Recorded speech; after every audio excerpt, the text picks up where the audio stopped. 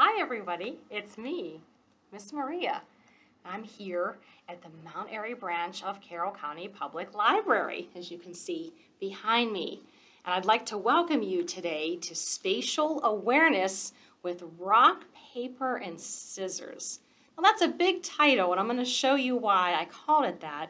But first of all, spatial awareness. Those are two kind of big words. What do you think that means? That means where you are in your position or where something else near you is in its position. And here's an example. Today, I am sitting on the floor. So my position word was on. I'm on the floor. I can think of a couple other position example words. I have some fun games behind me. Do you see that? This is all behind me. So this is my space, and this is their space. Let me think of one more. I have you and the camera in front of me. Yes, that is your space. Can you wave your arms around your space? And I'm here. You're in front of me. Yay, so welcome. All right, friends. So today we're going to play some games and read a book, and I have two at-home activities to show you that are great practice for spatial awareness. And just a note to my grown-ups, spatial awareness is a great skill for little ones to learn for lots of reasons, but my favorite reasons are it kind of helps them organize their world. And that's a great skill to have. And then, like I said, it's nice to learn positions, like in front of or behind, on, under. It helps them predict or maybe know where to look for things. And actually, it gives them their own space, which is always nice. All right, friends, so let's get started. So, right now, I have this box on my lap. It's on my lap. That is its space right now. And I have a couple things in the box. That's another example. In. Let me shake it. Do you think there's anything in there? There really is. I actually have 3 things, and I picked 3 quiet things. Do you have quiet things at your home? Sometimes, do you feel like being quiet? I do. All right, friends, let's reach in and let's see what my first quiet item is. You know what that is? Yeah, it's a feather. It's a feather. It's a great color and it feels soft, but if you move it around in something, it's very quiet. Good. I have 2 more.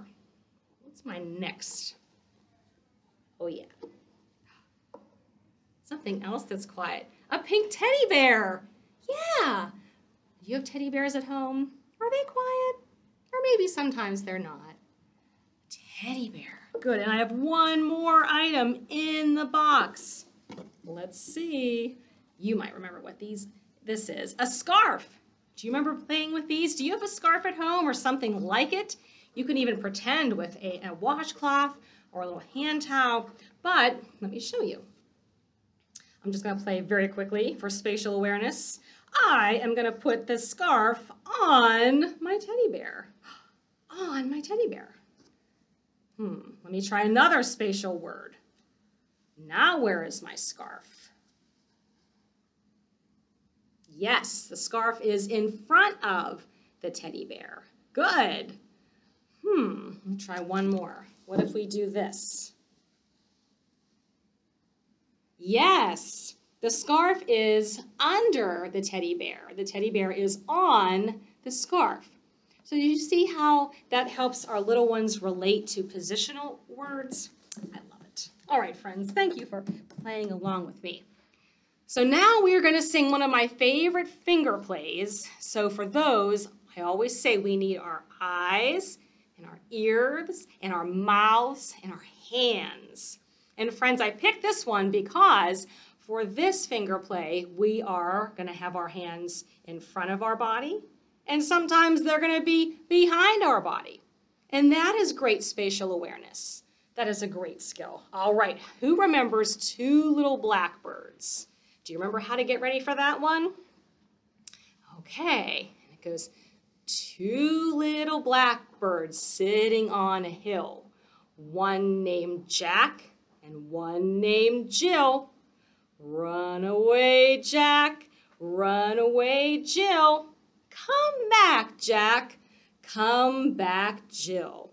So did you see how we had our hands in behind us and in front of us? Let's try that one more time. Ready? Two little blackbirds sitting on a hill. One named Jack and one named Jill. Run away, Jack, run away, Jill. Come back, Jack, come back, Jill.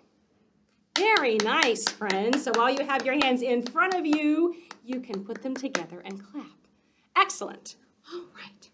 Now, this is one of the reasons why we called this program Spatial Awareness with rock, paper, and scissors. I saw an idea I liked on Pinterest, so I'm going to show you in 1 minute. But I also super duper love this book. This is called The Legend of Rock, Paper, Scissors by Drew Daywalt, and it's illustrated by Adam Rex.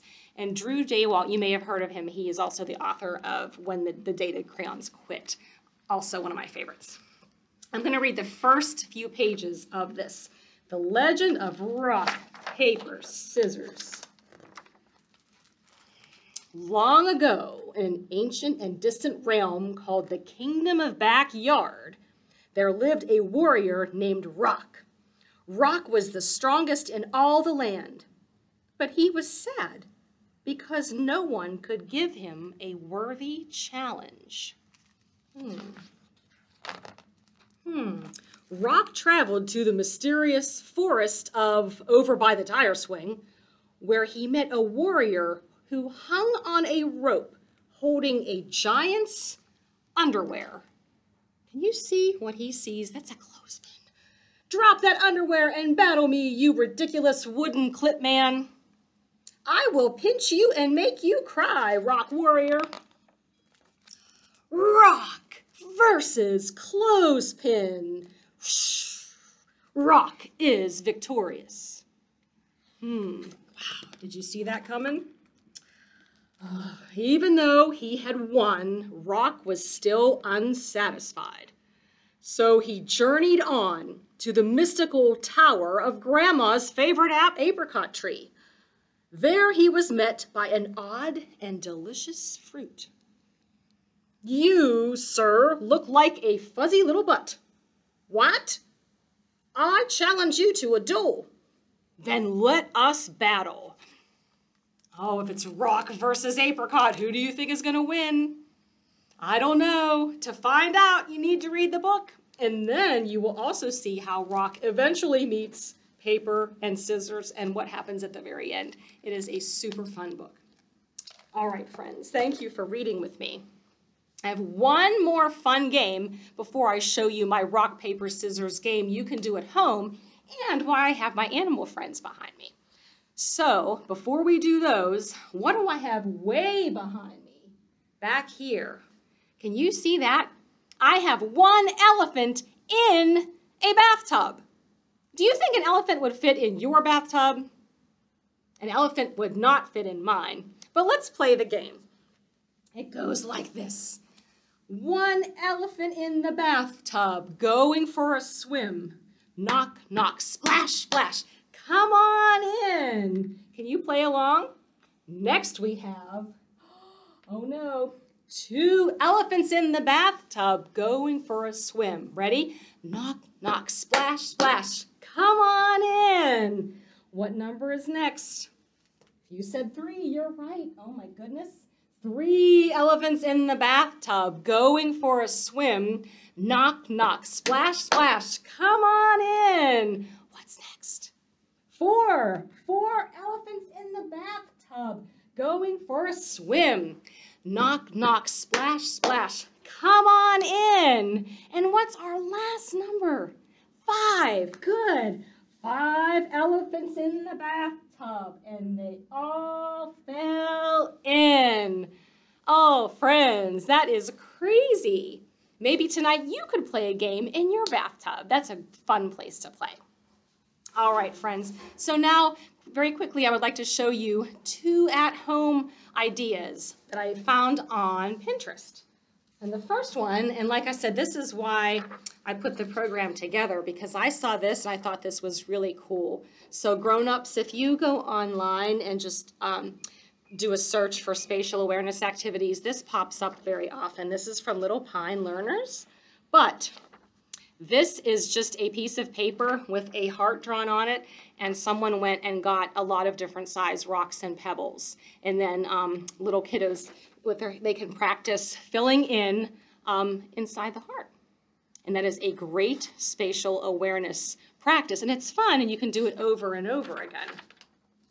I did the same thing, but I used buttons. So if you can see behind me, I did my own version of a heart, and I just put mine together with buttons. So you could really do this with any shape. You could make it seasonal.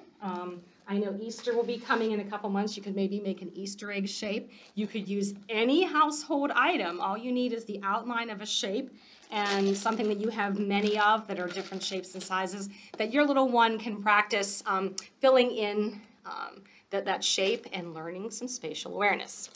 All right, the last game I want to show you that you can also make at home is called Animal Lineup or Animal Parade. And I got this idea online too, and really all you need, friends, are some animal toys, or really you could do this with little green soldiers. You could do this with any toy you have at home, and some fun tape. And I just made one long straight line, and then in the back I made a zigzag line. And you can start off with them plain, and then you and your kiddos can line them up and just practice good spatial awareness. This is great. This shows where each appropriate space is, and this is eventually a preschool skill for learning how to get up and go stand in line. So, all right, friends, I have really enjoyed spending this time with you. I hope you have enjoyed learning about spatial awareness with rock, paper, and scissors, and I hope to see you next time. Bye-bye.